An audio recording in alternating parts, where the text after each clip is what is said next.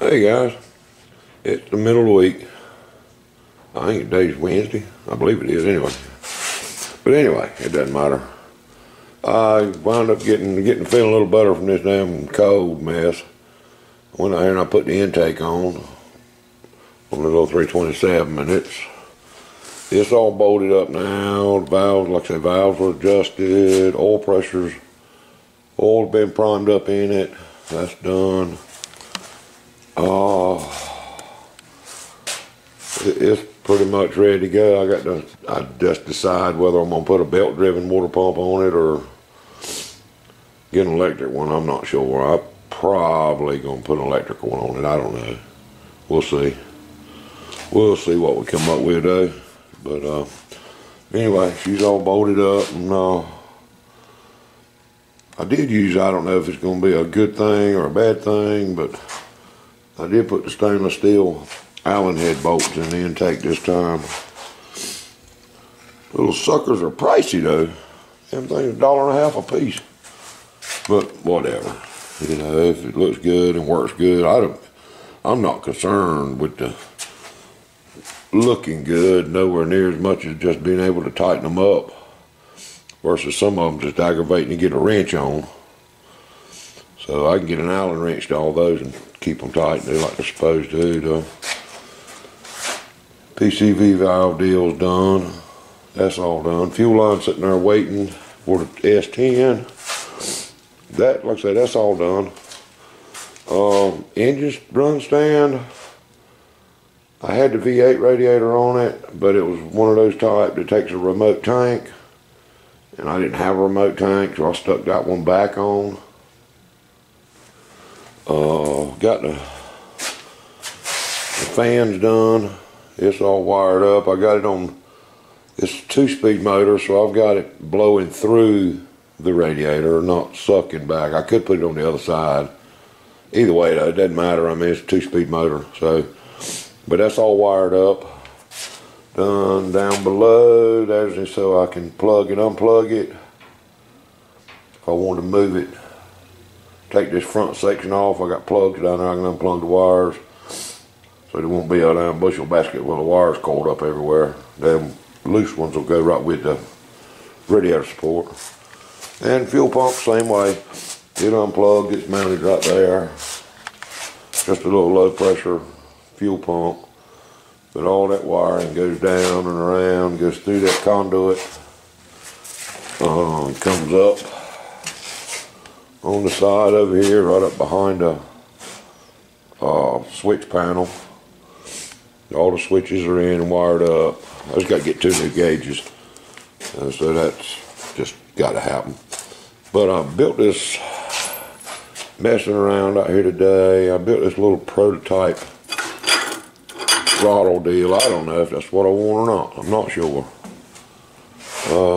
You know, it's just tack welded on, and you know, it would work. I just need to fix a way where you could, you know, if we're breaking in a cam, you could sit there and pull her back, which I reckon I could do it with adjustments, adjusting that rod.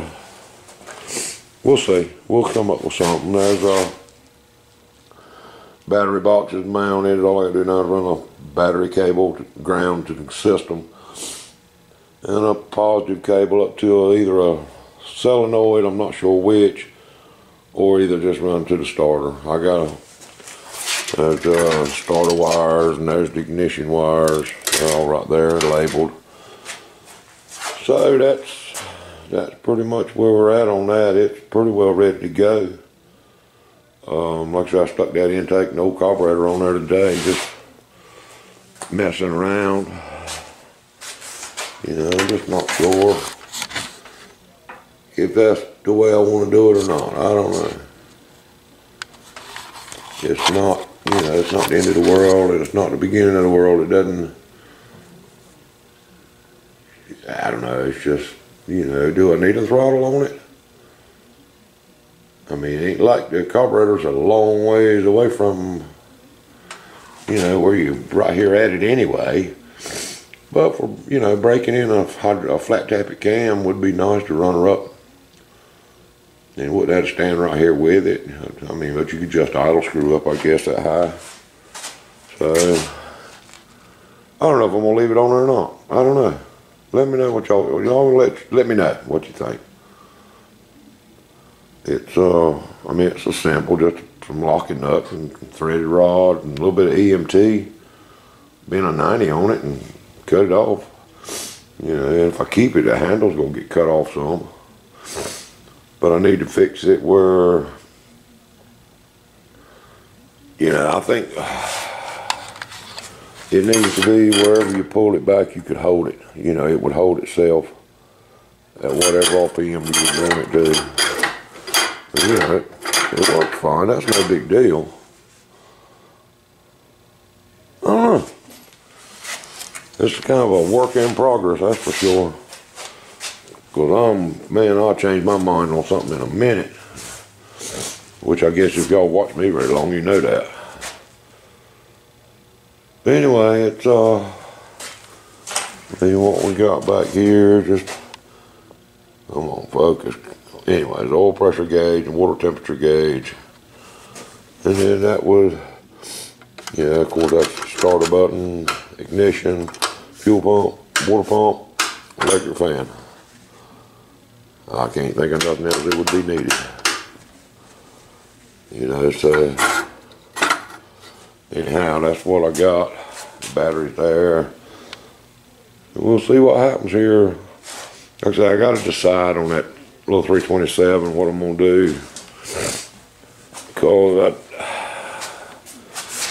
you know, I ain't really into the damn V-belts and mess. That aggravating mess. If they ain't lined up perfect, you're slinging a belt off. If you twist on the motor, and I will twist on one.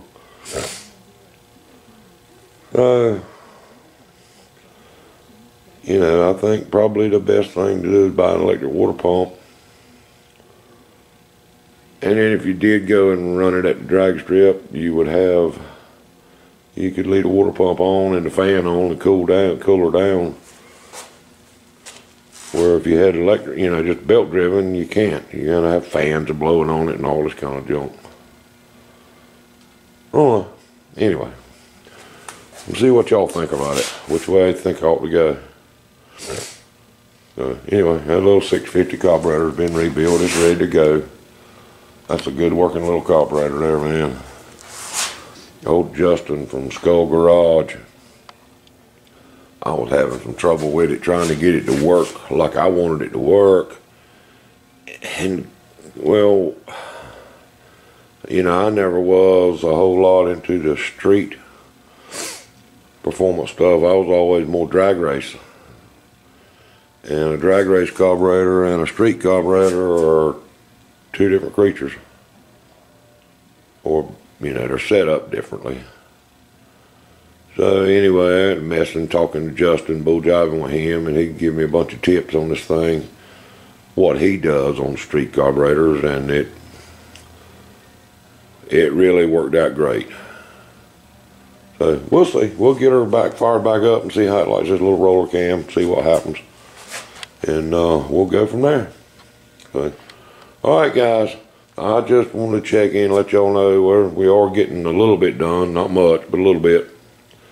And I'll see y'all later. See ya.